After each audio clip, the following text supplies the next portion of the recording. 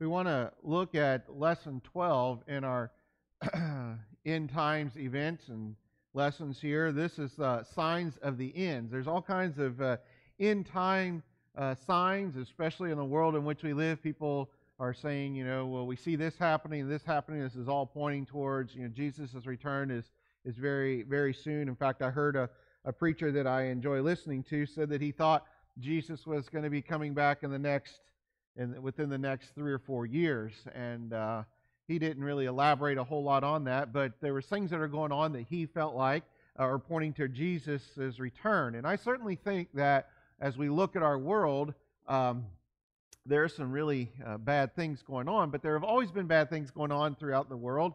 But Jesus does give us some signs, and so we want to talk a little bit about that and maybe some cautions as we look at that. I want to deal at the beginning here with the 6 classic signs. They come from 3 major passages in the Bible. One is from Matthew chapter 24, where I'll take most of it. It's called the Olivet Discourse, Jesus' last real discussion with his disciples prior to all the other things that will happen that last week of his life. Also in Mark chapter 13, and the same events are recorded in Luke chapter 21.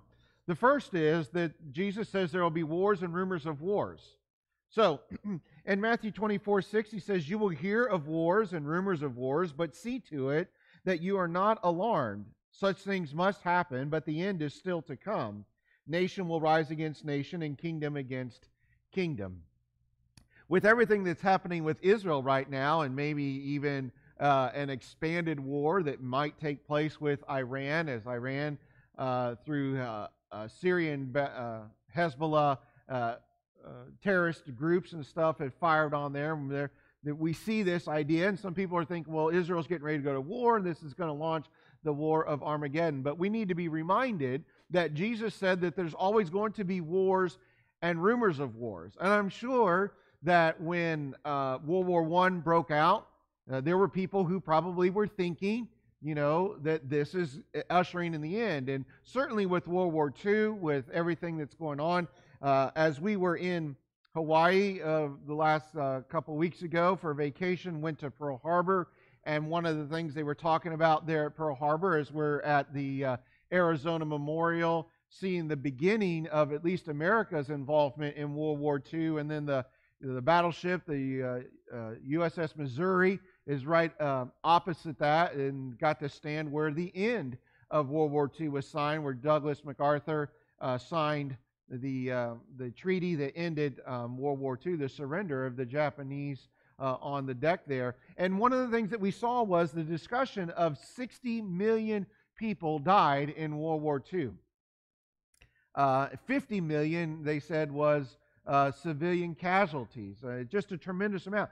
And my point of all that is to say that people thought probably during that time that this must be the end here, that we're leading up to, this Armageddon, and as bad as everything was, the conquering that was happening and the number of lives left. But Jesus says there's always going to be wars and rumors of wars. So we have to be cautious to say that that is not the only sign that Jesus is coming, but he said that even in this, he said, do not be alarmed. And so we ought to be cautious when we see wars happening, whether it's with Israel or not. And we're going to talk about Israel's involvement in end times views. There's a different view of the nation, the modern nation of Israel's involvement in end time stuff, if you're a premillennial dispensationalist, or if you're an amillennial view, which I tend to hold to, and that's that idea of the 1,000-year reign.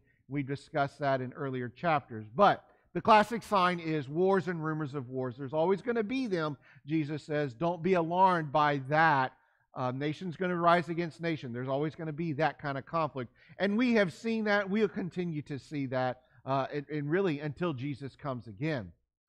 The second of the classic signs is this: there will be famines and earthquakes.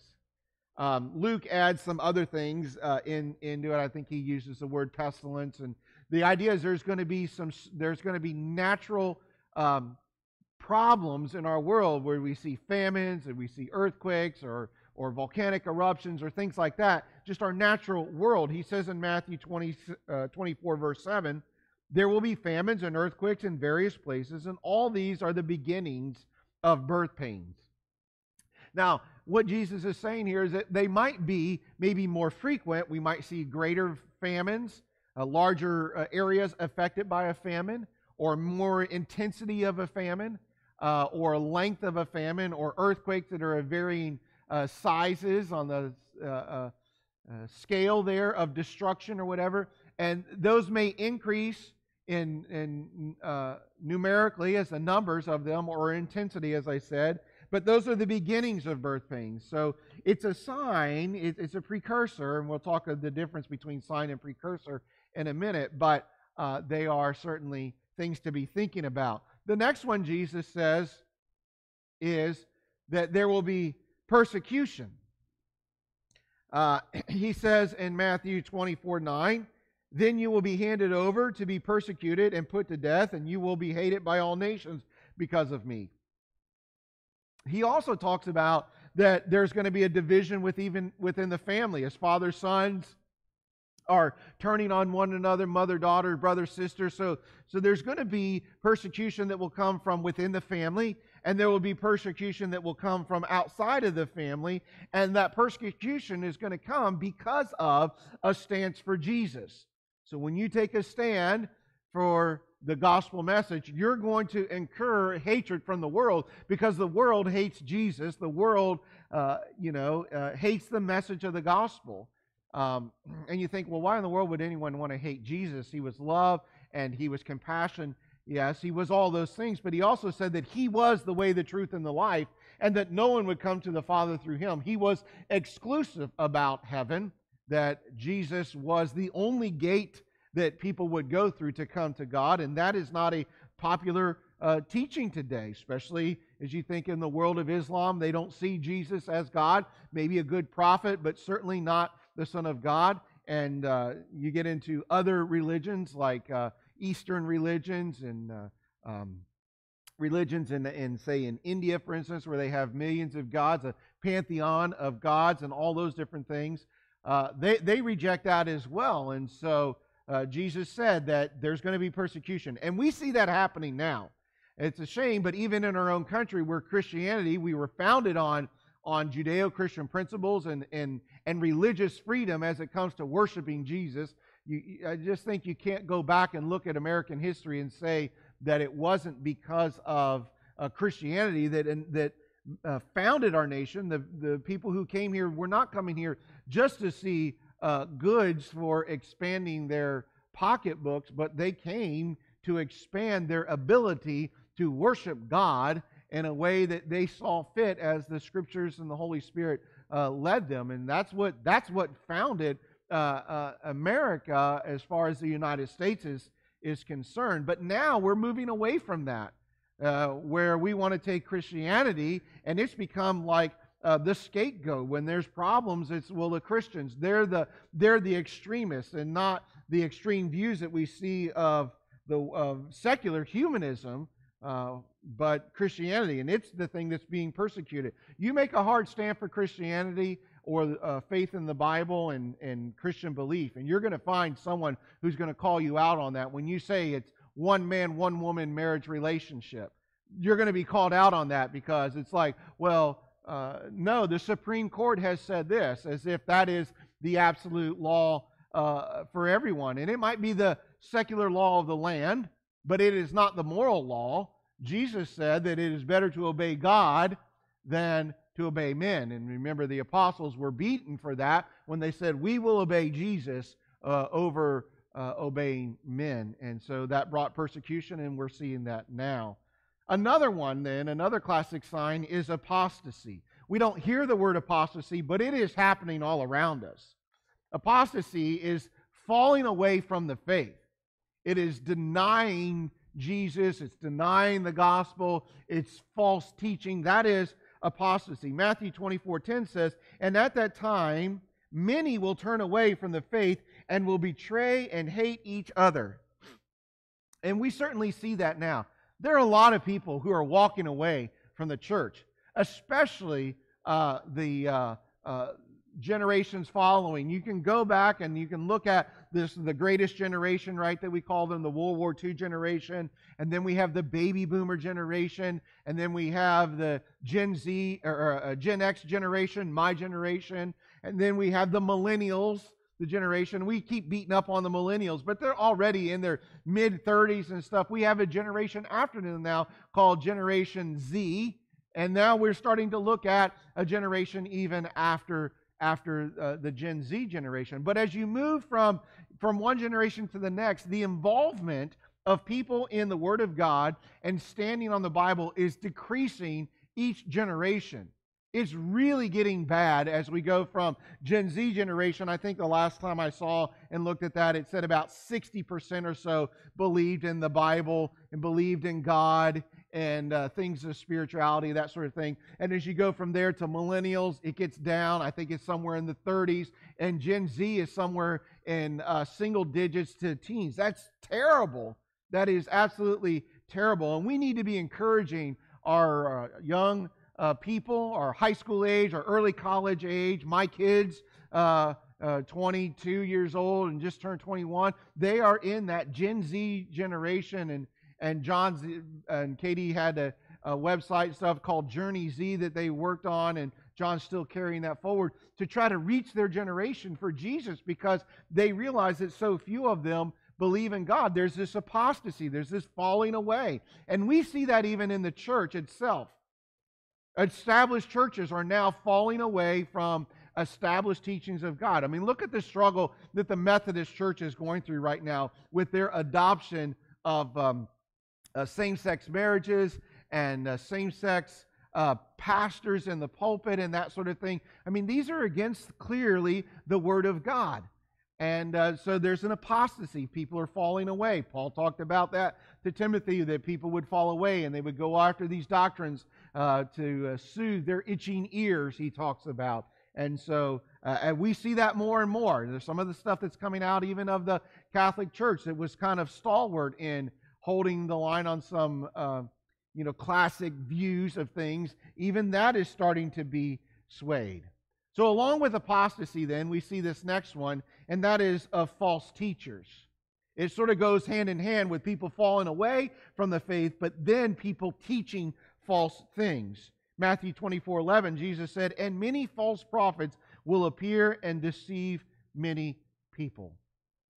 Now, when we hear the word prophets, we need to think about that prophets are not just people who are telling of the future. We often think, well, a prophet, he's predicting the future. He's going to prophesy about future events. But many times prophets were just people who spoke on behalf of God. They spoke God's word to the people. If you think about the Old Testament, how it's set up, there was God. He would speak through a prophet. The prophet would speak to the people. And then there was the priest, and the priest would hear the words of the people and speak to God on behalf of the people, like bringing their prayers up to God. So the prophet was the conduit by which God's message got from him to the people, and the priest was the conduit by which the people's prayers got from the people to God. Now, Jesus intercedes there, and he becomes our intercessor, so there's no longer a need for a priest, because as Peter says, we are all priests and kings unto God. We can speak to God through Jesus, our high priest. And so we have that. But God still used prophets to speak to the people in that sense. And so Jesus says there's going to be some of them, and there's going to be false prophets. There's going to be false teachers. And we see that now as people are taking the Word of God and they're saying that things that Jesus said that we've always taken as foundational, they're saying that doesn't matter anymore, or Jesus didn't say that, or the Bible doesn't say that it's one man and one woman, or we have this gender dysphoria issues that we're dealing with now that are popular here in just recent years, and people are endorsing that and saying, well, God didn't create us man and woman, like we get to choose our sex and things like that. Lots of false teaching that is happening. All of these signs, I would say, have been fulfilled in the first century. There was wars that were happening in that first century. There was famines and earthquakes that were happening. There was certainly persecution that was happening in that first century. Apostasy, There were people who were falling away. Paul would talk about in the first century men like Demas, who was with him at the beginning. When Paul writes his letter to Timothy, he says Demas has fallen away. He's fallen and ran after the world. He's gone back into worldly teachings. And there were certainly false prophets. There were false teachers. And Paul calls several of them out, especially like in the churches of Galatia. Paul calls the Judaizers the false teaching that they were bringing, that a man had to come under the act of circumcision before he could become a Christian. And so those things were going on. The last one of the 6 classic signs is this, and that is that the gospel would be preached to the entire world.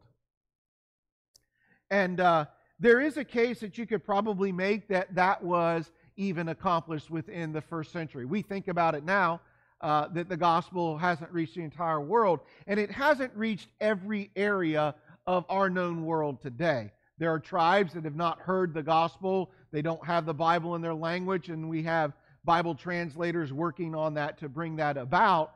And we're making forward strides with that. And as technology rolls around, some people have even claimed in the next few years, maybe within a decade or so, that we will have the Bible in every language, every tribe, every tongue, every language. Now, whether everyone's going to hear the gospel, that's different, but its availability because of technology now and being able to translate the scriptures into these languages is just so much faster than the old methods in which we used to have to do them.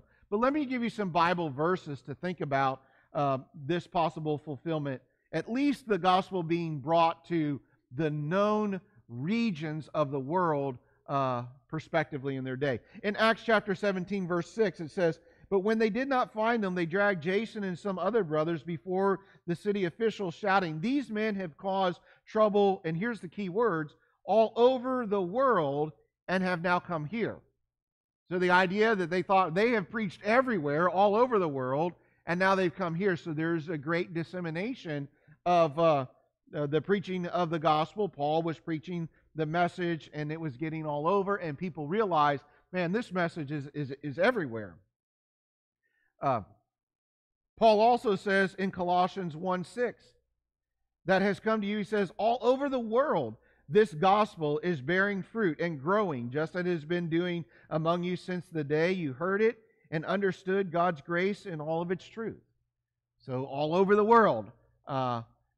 These might be just colloquial type sayings. Maybe Paul is just, Paul here rather, in Colossians is writing, it might be sort of a euphemism of saying, this is everywhere.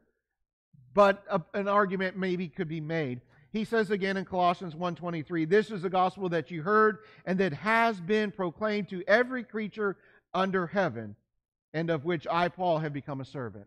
That's the strongest of the verses. Paul says that this gospel message has been, that is meaning a completed action with an ongoing effect in Greek. This has been proclaimed and continues to be proclaimed, continues to have an effect to every creature under heaven. So Paul is probably thinking that at least regionally the gospel has gotten out. Paul's gotten to Rome. The gospel message is getting in the Roman world, which would have included coming over down into Spain, into the Germanic areas. Rome had control of Germania, so the Germanic tribes, even as far as Britain, Britannica, Hadrian's Wall, the Romans build dividing barbarians. And so the gospel message was reaching in the Roman Empire as far as into Europe. We know that Thomas took the gospel and went into to the east and up into India and into Asia and bring the gospel there. We have the gospel that was traveling down into Alexandria and into the continent of Africa. And so as far as continents go, other than you're thinking like Australia, but the gospel message was reaching into Europe, it was reaching into Asia, it was reaching into Africa. Those were known worlds at that time. And by extension of preaching into those areas, it eventually will get into further areas where it eventually gets brought over into the Americas. It gets brought into Australia later through history. But we're still reaching people in South America, obviously, and tribes there, and tribes in in jungles in Africa. But all of these were the classic signs: wars, rumors of wars, famines, persecution, apostasy, false teachers, and the preaching of the word. These were signs that Jesus said, you can look at these things and you will know that the beginnings of birth pains have happened and God is getting ready to do his next major work. Let's talk about the difference here between signs and precursors. A sign clearly points to an event and indicates its timing. And an example of that would be the sign of Jonah. In Matthew chapter 12, verse 39 and following, he answered, this being Jesus, he said, "A wicked and adulterous generation asks for a miraculous sign, but none will be given except the sign of the prophet Jonah. For as Jonah was 3 days and 3 nights in the belly of the huge fish, so the Son of Man will be 3 days and 3 nights in the heart of the earth." And so you know that Jesus was executed on the cross. He was crucified. He was taken down. He was placed into the tomb. He was in the tomb 3 days and 3 nights. And so the sign of Jonah was very precise. 3 days, 3 nights in the belly of the fish, 3 days and 3 nights in the heart of the earth. That was a sign. When you saw Jesus had been in 3 days and 3 nights, you would have known that Jesus' words were true. He prophesied. He said this will happen, and this event did happen. That was a very specific sign to the people. And the sign was that Jesus is the Son of God, because he will be here for 3 days and 3 nights, and then he will rise to life, just as Jonah was vomited out and regained life, so to speak, and continued to work and go and to preach to the people of Nineveh. So that's a sign. But what is a precursor? A precursor would simply precede an event and build anticipation for the next event to happen. And so when we think about a sign says like, maybe it'll say like stop sign as you're driving, right? Stop sign ahead. Here's a sign. The next thing you're going to encounter is a stop sign. But a precursor sign in driving might be like a curvy sign that'll say there's going to be some curves ahead. It doesn't mean that the first curve is going to curve to the right or curve to the left, although sometimes we have those signs. But if we have that wavy sign, it's just saying there are going to be some things ahead of you, right? That's a precursor kind of idea. It's not very specific. It's just saying there's some things that are happening, and they're going to happen first, and then this event will happen. And so we have many precursors. The events of Matthew 24, Mark 13, and Luke 21 are a combination of both signs and precursors. For instance, wars and rumors of wars would really be a precursor, because it doesn't say what war or what nations will be warring or what time they'll be warring or in what century they'll be warring. You're going to have these things, and they're going to happen before Jesus comes back. A sign would be like the sun and the moon and the stars. The heavens will be shaken. There's some very unique things that Jesus talks about in that Matthew 24 Olivet Discourse. Those are signs over precursors, and so there's a difference. With that, I would say this, that there is a deliberate ambiguity, meaning there's a deliberate fogginess, blurriness, you might say, about these things. And that means that they were purposely left unclear so as to keep the timing of the second return a mystery. Jesus said that no one knows the time or day, only the Father in heaven, right? And He's not going to tell us the timing of His second return, because if everyone knew the timing, they would live, you know how we would do this, we would naturally live sinful lives all the way up to the very end, right before Jesus comes back, and then we would all give our lives to Jesus and be saved. We know that because when people go away, we procrastinate, right? We procrastinate in college. We go, here's the syllabus, the paper's due on this day, and we wait until 3 days before or a day before, the night before, and then we try to hurry up and rush the paper, or we hurry up and prepare for the exam.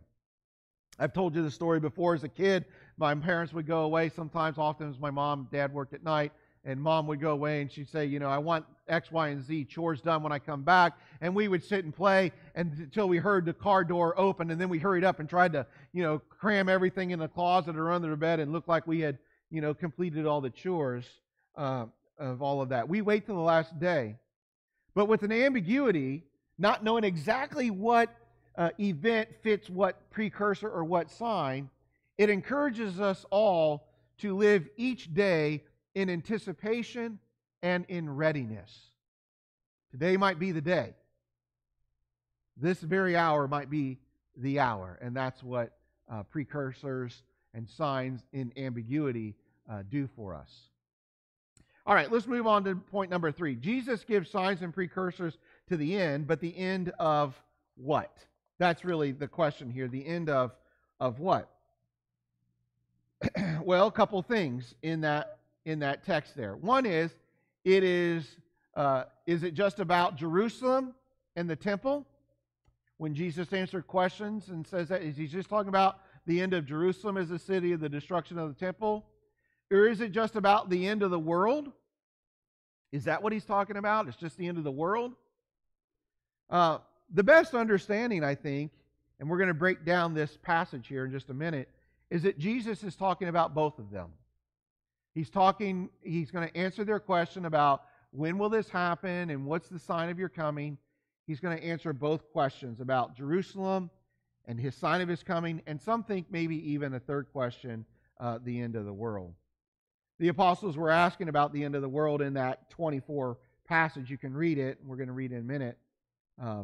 Because in their minds, honestly, the fall of the temple would be the end of the world. Like everything is changing. If the temple is gone and destroyed again, then everything is changing. And so they kind of saw those two events maybe side by side. So let's deal with this. Let's deal with the two questions. And some would say that there are 3 questions that the disciples asked. The first is, when will the stones of the temple be torn down? Because Jesus said these stones, there'll become a day when they will be torn down. They will not be on top of one another. Question number 2 would be, what will be the sign of your coming? And the third question, or maybe an addendum to the second question, is this: and what are the signs of the end of the age? Certainly there's a question with the temple. And then the second question, or possibly question 2 and 3, are combined together: the sign of your coming and the end of the age. Now, let's put the Bible to it and read here. Matthew 24:2. Do you see all these things, he asked? I tell you the truth, that no one stone here will be left on one another.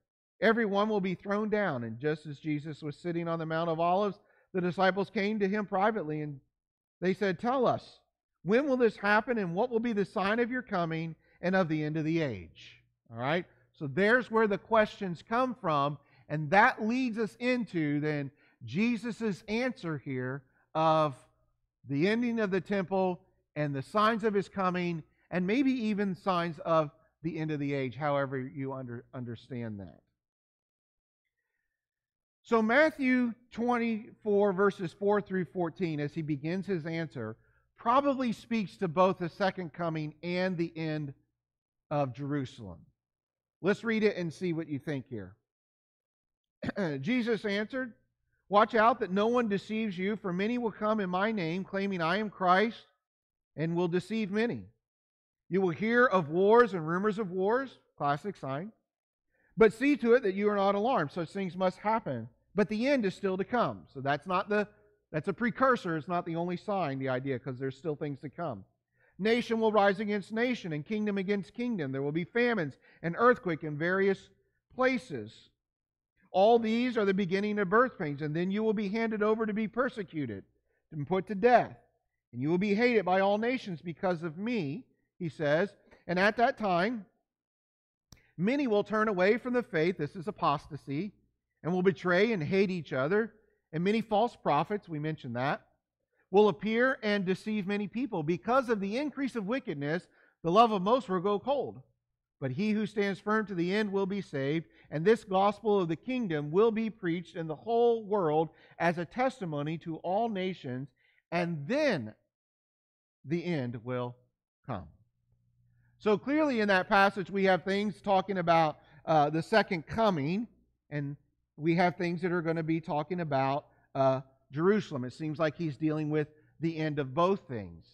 As he continues on, and he goes and speaks from verses 15 to 22, it seems that 15 and 22 are clearly focusing on Jerusalem, and it's mainly because he's going to tell them to hide. So let's read here 15 down to 22. He says, "So when you see standing in the holy place the abomination that causes desolation," and we're going to deal with what that means in next week's lesson, "spoken of through the prophet Daniel, let the reader understand." That means let the reader, when you see this, refer back to Daniel and then put the pieces together. Then you'll understand, okay? So he says, "Then let those who are in Judea flee to the mountains. Let no one on the roof go down into to take anything out of his house. Let no one in the field go back and get his cloak." And what he's saying is, do not waste time. Get out.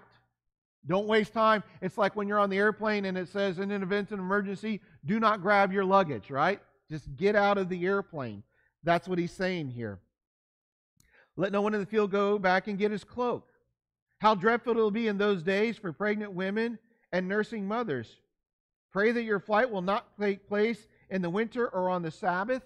And he says, "For there will be great distress, unequal from the beginning of the world until now, and never to be equaled again. If those days had not been cut short, no one would survive, but for the sake of the elect, those days will be shortened." So he's talking about what's going on in Jerusalem here. He tells them to flee the city, and there's going to be this terribleness that's going to come upon the city, and eventually Jerusalem would be surrounded by the Roman general, and later he become Emperor Titus in AD 69 and 70, and they fall, and Jerusalem falls in AD 70. The temple is destroyed, and Jerusalem is ransacked, and a lot of killing takes place. Just a lot of terrible things. There's a fulfillment there. The next section then he deals with from verses 23 to 28 is kind of ambiguous. Not exactly sure what he's talking about here. Parts could refer to both the second coming and the end of Jerusalem, or one or the other, or both of them. While verse 27 is clearly speaking of the second coming, we know that, but verse 28 could be speaking of the destruction of Jerusalem and talking about the corpses that will certainly be left behind in the siege. Now let me read the scripture here so you know what we're talking about here. He says, "At that time, if anyone says to you, 'Look, here is the Christ,' or 'There he is,' do not believe it. For false Christs and false prophets will appear and perform great signs and miracles to deceive even the elect, if that were possible," he said. Now it's interesting he says that. He says there's going to be a lot of people who say, they're Jesus, they're the anointed one, they're the Messiah, and they're going to perform some great miracles, and they're going to look like true miracles, but they're not going to be miracles. And he tells them, don't be deceived by that. And even the elect, the chosen people of God, he said, might be deceived if that's even possible, which means if you really understand the Scriptures and you know to be on the lookout of false prophets and false miracles, things that look like miracles but aren't true miracles, don't be sucked into that, then the elect's not going to be deceived. And I think that's what he means by if it's even possible. I don't think it's possible for a true believer of God who understands the Scripture, who's discerning of the Scriptures, to be duped in this way or deceived. I think that's what he's saying here. But back to the text in verse 25. He says, "See, I have gathered you ahead of time. So if anyone tells you, 'There he is, out in the desert,' do not go out. Or 'He is in the inner rooms,' do not believe it. For as lightning that comes from the east is visible even in the west, so will be the coming of the Son of Man." So all of that stuff seems to be talking about the second coming. But then he says this here, "Wherever there is a carcass, there the vultures will gather." And what is he meaning there? Well, some say, well, that's the Battle of Armageddon. Well, he could also have been referring to the death that was going to happen at Jerusalem. When you see the vultures there, you'll know that the destruction happened, that the city, because he told them to flee. So the only way they're going to know that bad stuff's happened in the cities when they start seeing all the birds, all the vultures flying around. They know Jerusalem's been ransacked. They've lost the battle. There are dead bodies there. The birds of prey are coming down and consuming the bodies there. My point of all that is that you can see that in this passage, it's a little ambiguous as to what each verse and what sentence Jesus is saying, whether it's for the end times answer or is it answering when Jerusalem will fall. Maybe it's a little bit of both. And then we come to verses 29 through 31. It's most certainly speaking about the second coming.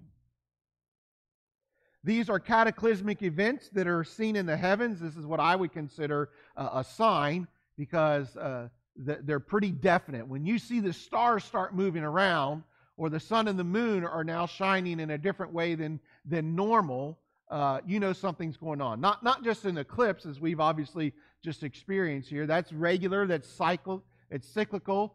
We know when it's going to happen. We can predict it. These are things that are happening that are unpredictable. They're anomalies. They're definitely God's trying to say something's going on here.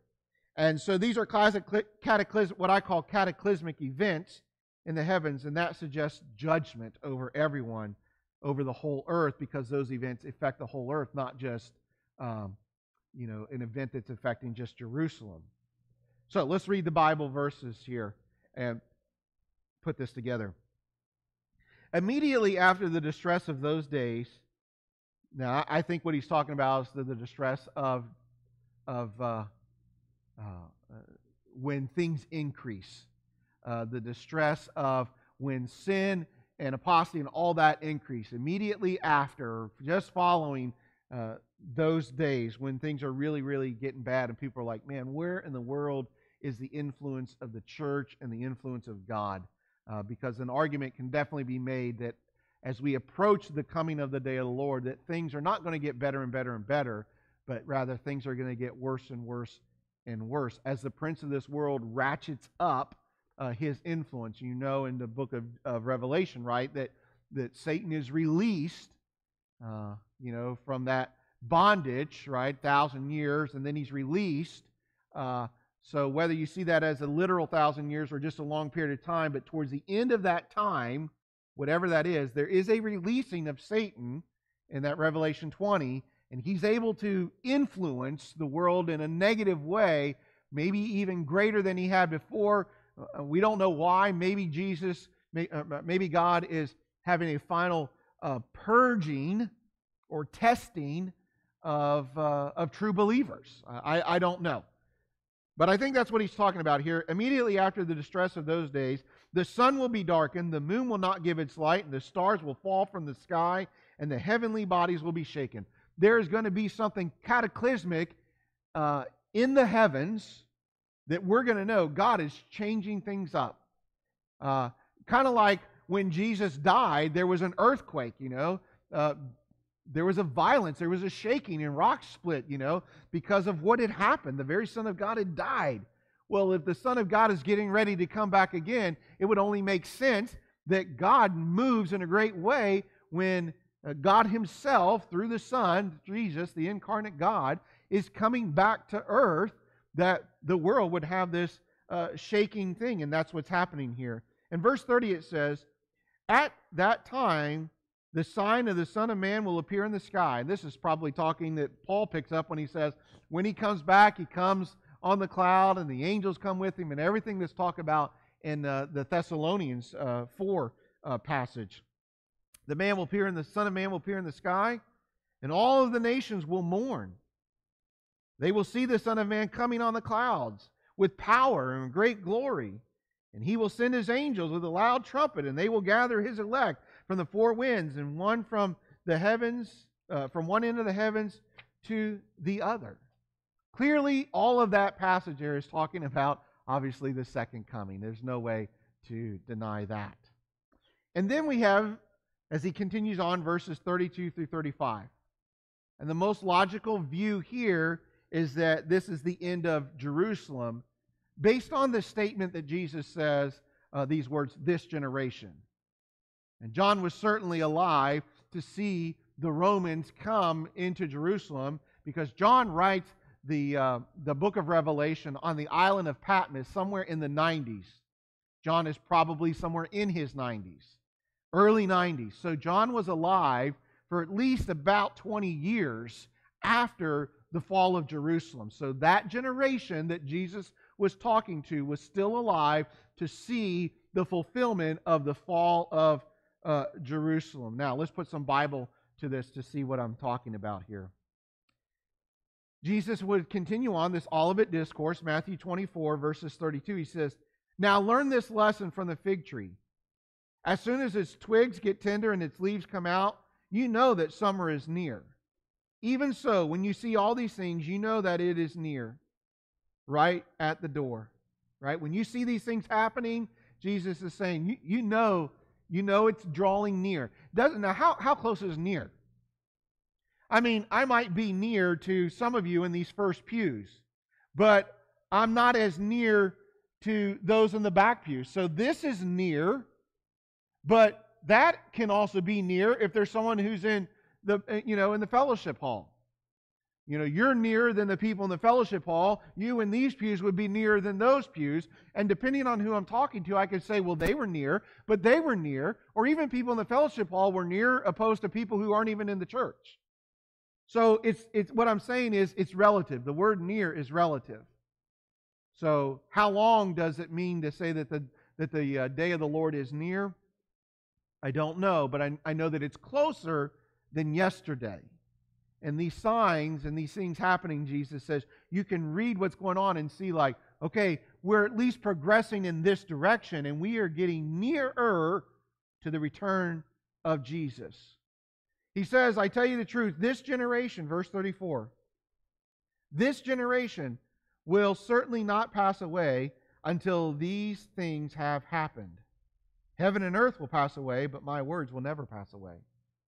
Jesus is going back and forth in his answer between answering things about the second coming and answering things about the destruction of Jerusalem. The second coming things are not all going to be seen by this generation. John and all of them, they've died, right? They're dead. We know that. Jesus hasn't come back. It's 2024. So we know that that's not what Jesus was talking about.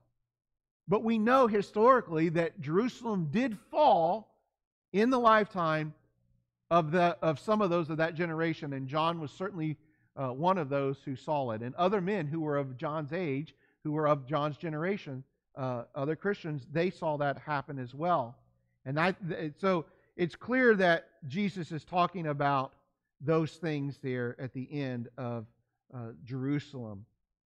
And then I think it's just an overall statement of heaven and earth will pass away. Now he's moving beyond that, but his words won't. The idea is that all these things Jerusalem's going to fall away, the heavens are going to be shaken, and as Peter will talk about, the heaven and earth pass away. There's a destruction by fire, right? The elements will be consumed and melt in the heat, and we've talked a little bit about that last week with heaven. I think there's a burning off. Things are changed, and things are probably put back, restored, or recreated the way God wanted them to. And I think Jesus is reminding them that everything is going to change, guys, but the one thing that won't is my words. The things I prophesy, the things I preach, they're going to happen, and the things I've taught will not change. That God is sovereign, that Jesus is the Savior of the world, that He's the only gateway to God, that love is that thing that endures, and righteous living. Like none of the things that Jesus said, no matter what is going on around you, Jesus is saying, none of these things are ever going to change. All right, let's move here into point number 4. And let's talk about apostasy a little bit and false teaching. Of all the signs of the times, these get the most attention, especially in premillennial dispensationalism. People love to focus on, look at the falling away that's happening in the church, and look at the false teachings, and Jesus is right around the corner. He's going to come in the next 20 years. Things are so bad, and we can get on that bandwagon. But we need to realize that this was going on in the first century church. So it's not new to our 21st century.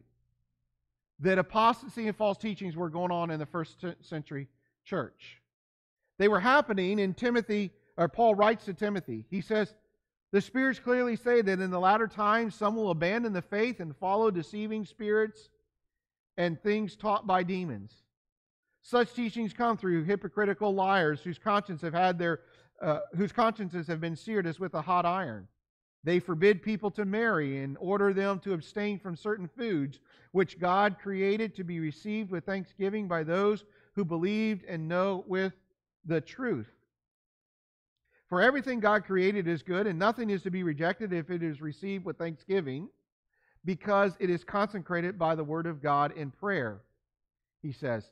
He goes on to say this, if you point these things out to your brothers, you will be a good minister of Christ Jesus, brought up in the truth and in the faith and of the good teachings that you have followed. So in this listing here where Paul writes this letter to Timothy, he tells him things that are going on, and he says, we know that in the latter days, okay, as time moves from the preaching of the gospel, beginning of the church age until Jesus comes again, we're moving in time. As time moves from this point to this point, the closer we get to Jesus' coming again, we're going to start seeing these things. Well, this point is close to Jesus. This point is close to Jesus. This point is, any point from Jesus back to the beginning of the church is closer to Jesus than the beginning of the church. All right? Hope that makes sense to you. And so in the latter days, which means any day after Pentecost, after the establishment of the church, is the latter days. We're in the last days before Jesus comes back. Because after Jesus ascended back to heaven, there is nothing else for Jesus to do but to come again and receive the church. He is waiting while we preach and share the gospel message with the world. That's God's plan, and that's what the church is sent here and established here to do, right? Go into all the nation, make disciples, baptize them in the name of the Father, Son, and the Holy Spirit, and teach them to obey everything I've commanded you. Go out, preach, make disciples, baptize them, means make them believers in a relationship with Jesus, and then teach them to continue to live godly and righteous lives. And so Paul is saying there's a time in the latter days where people are going to stop doing that. And some of the things he talks about here are the dietary laws that they're trying to put back on people and tell people that they shouldn't get married and different things like that. And we know that that happened in the first century because Paul had to deal with that. Paul tells Timothy to point out the problems to the congregations that he's preaching to at that time about some of these issues that were going on. That's what he's saying even in this letter, right? If you do these things, if you point out these problems to your brothers, you're a good minister. If he's pointing out the problems, that means Paul knows that they're already in the church. He doesn't say, well, whenever these problems arise, Timothy, you're probably going to have to preach on that. He says, if you point out these problems, you'll be a good minister of Christ Jesus, brought up in the truth. And then we also know that these were problems in the church because Paul addresses these issues with both the church of Corinth and the churches of Galatia. The church of Corinth was a church that had problems. They were about being married, and Paul talks about being married. It's good not to marry and different things like that. And he gives reasons why, because of persecution. But it's much stronger, at least in the book of Galatians, when he says, some of you were trying to establish dietary laws. You were trying to establish circumcision. That was the mark of bringing the law on them. And Paul says, don't do that. That's false teaching. You don't have to become Jewish to become Christian. And he says that circumcision means nothing. In fact, he even goes so far as to say, if you think circumcision means anything, I wish you'd go all the way and not just cut off foreskin, but just emasculate yourself. And so Paul was dealing with that issue in the first century church. Also, Paul deals with that again in 2 Timothy chapter 3.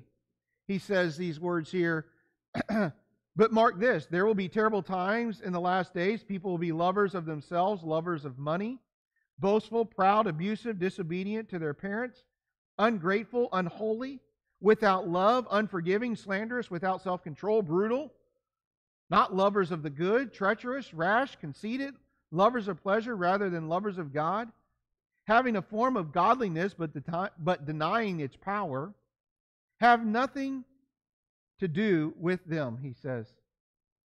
They are the kind who worm their way into your homes and gain control over weak-willed women and are loaded down with the sins and are swayed by all kinds of evil, always learning but never able to acknowledge the truth.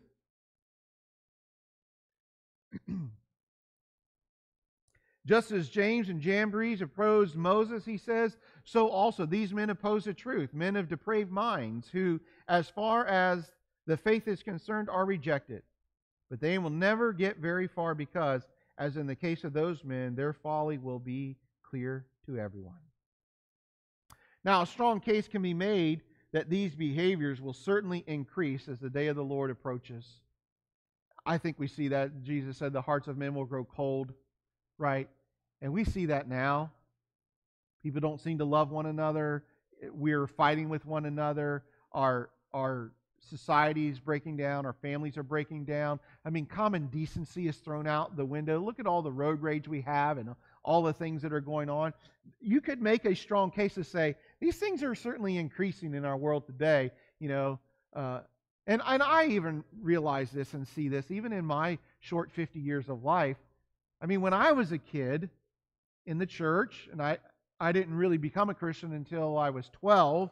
I started going to the church and regularly when I was in 5th grade when we moved out. But I mean, the preacher was a respected guy, right? And I called him, the preacher or the pastor. But I never said, "Hey, Rob." That was my preacher's name, Rob Ford. I didn't say that to him. But now, in the years that I've been preaching, in the 25 years or so that I've been preaching, I've watched things change. When I teach VBS and stuff, the kids are just very disrespectful. There's no respect as being a preacher or being a Sunday school teacher, an elder, or even a teacher in school, right? I mean, you see the disrespect. So things are changing, and you might make a case we're increasingly behaviors are getting worse as the day approaches. But I want to just say this. That kind of behavior has always been present. It was present in the first century church. So it's not necessarily a clear sign of the end, but it is a precursor that ordinary behaviors, wickedness is going to increase. There's always wickedness, but it might increase. Another passage in which we see this is in the passage of 2 Peter. Dear friends, this is now my second letter to you. I have written both of them to remind and stimulate you to wholesome thinking. I want you to recall the words spoken in the past by the holy prophets and the command given by our Lord and Savior through your apostles. First of all, you must understand that in the last days, okay, when are the last days? We've discussed that, but in the last days, scoffers will come scoffing and following their own evil desires. They will say, where is the coming he promised? Ever since our fathers died, everyone goes on as if as it has since the beginning of creation. He's saying we just keep going through life and nothing has changed. But they deliberately forget that long ago, by God's word, the heavens existed and the earth was formed out of the water and by water. These waters also, the world at that time was deluged and destroyed by the same word, the present heavens and earth are reserved for fire, being kept for the day of judgment and destruction of ungodly men. Now, Peter is saying, remember that people were saying, when Noah was building the ark, why are you building the ark? There's no rain, there's nothing going on, everything's fine, all the way up until the rain came. The building of the ark was a precursor. Something is going to happen. And Peter is letting us know that when Jesus comes, it's going to be that same way. People are going to be like, man, Jesus hasn't come back yet. He isn't going to come back. And that was going on in the first century church. There were Christians who were saying Jesus hasn't come back yet, not on our timetable. And so he's not going to come back. And that's why Paul has to write the letter to the first book of Thessalonians to the church of Thessalonica. Because there were some Christians who just stopped believing that God was even going to come back. They're like, forget it, we've missed out on that. And that's why Paul says about the return of Christ, I don't want you guys to be misinformed. And he talks about how Jesus will come in the sky, and then the dead will rise first, and then we who are still alive will be caught up to be with Him. All those passages we read in the earlier weeks of our study. Paul writes that because in that first century, people were already saying He's not going to come back. My point is that Peter said in later times these things will happen. People will start saying, man, Jesus hasn't returned yet. He's not going to. We're saying that now in the 21st century sometimes. They were saying that in the first century because it had just been a few number of years, maybe even a few decades, since Jesus had ascended to heaven. He had come back, and they thought, well, He's not coming back. And finally, let's look at another passage here. In Revelation 16:12, he says, the sixth angel poured out his bowl of the great river Euphrates, and its water was dried up to prepare the way for the king from the east. And then I saw three evil spirits that looked like frogs. They came out of the mouth of the dragon, and out of the mouth of the beast, and out of the mouth of the false prophet. They are spirits of demons performing miraculous signs, and they go out to the kings of the whole world to gather them for the battle on the great day of God Almighty. Now, this passage seems to indicate an increase in evil in the last days, right? He pours out this bowl on the great river Euphrates, dried up, preservation was prepared for the kings, so this battle to take place. Evil spirits that came out of the frogs, and the nations are starting to get ready for war. Now, Dr. Cottrell, who's now gone on to be with the Lord a few years ago, who was the professor of theology in the seminary of Cincinnati Bible College, he suggested that we should view this battle as not solely a physical one, but more as a spiritual one. Remember that Paul said, that clarifying statement, that our fight is not against flesh and blood, but against principalities and evil spirits and evil dark forces of this world. He says that in 2 Corinthians chapter 6 and verse 12. We know that passage well, at least the general content of that. We need to understand that sometimes people are looking that there has to be this great physical battle that's going to take place. But God's biggest struggle is not a physical battle with men, with bombs and tanks and bullets. God's battle is a battle for the heart and the soul of mankind. Satan does not care whether a person is killed on a battlefield by a bullet. Satan cares if a person is killed spiritually. He wants people to deny God. He wants people to suffer the second death. It's not the first death. All of us are going to suffer the first death unless Jesus comes back. Right? Is the point a man wants to die and then face judgment. Death is going to come. Satan's not worried about the physical death as much as he's worried about the spiritual death. And so where would the battle then most take place? In the spiritual realm. And so I think that we need to think about when we see all these battles and stuff coming out there and we go, well, this is new. Well, it's the spiritual battle, I think, that's more important than the physical battle there. There's an increase on that. And that is, we know here in Revelation chapter 20, verse 7, it says that when the 1,000 years are over, Satan will be released from his prison. He will go out and deceive the nations in the four corners of the earth, Gog and Magog, to gather them for battle. That seems to be talking about what we just read, right? The bowls poured out and everything. Battle getting prepared. To gather them for battle. In number, they are like the sands of the seashore.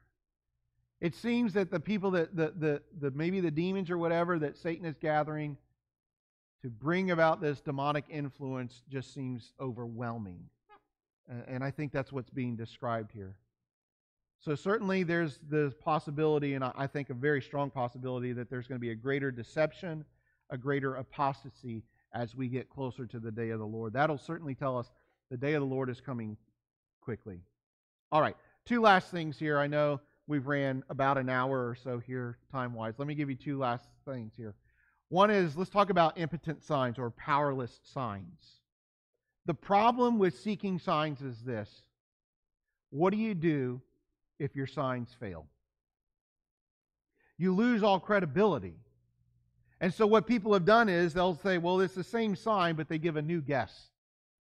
Well, we're still looking for this battle, but it's not going to be Russia and China. It's going to be somebody else now, or it's going to be in some different location now. So they try that. Or what happens when you say, like, well, the Antichrist comes, and you name the Antichrist, and it ends up not being the Antichrist.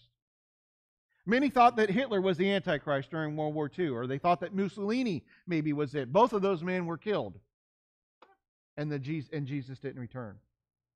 When I was a kid, we thought it was the guy from Libya. His name slips my mind now.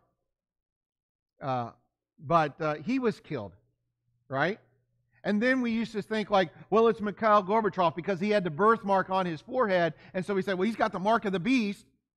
And he ended up not being it. And then we said that it was, Saddam Hussein. And he was hung because of war crimes. And he ended up not being it. You see, when we start to say and label, it's this person, and then they turn out not to be it, you lose a lot of credibility. So that's the problem with picking a specific thing when Jesus was ambiguous about it. So to understand some signs that aren't weak, when God gives a sign, it will be clear, it will be distinct, and it will work. Now let me give you a Bible example of how that's done. In Isaiah chapter 7, verses 10, it says, "And again the Lord spoke to Ahaz, ask the Lord your God for a sign, whether in the deepest depths or in the highest heights.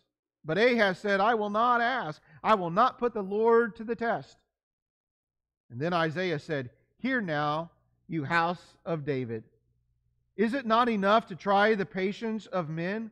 Will you try the patience of my God also? Therefore the Lord himself will give you a sign." God wanted Ahaz to ask for a sign, but Ahaz was like, I don't want a sign, because he didn't really want to know what God's plan was. And God wanted to reveal it to him. And so he goes, I'll tell you what, I'm going to give you a sign anyway. And here's the sign.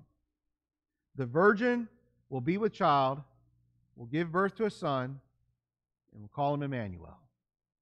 3 things in there. There's a virgin. She's going to have it. She's going to get pregnant.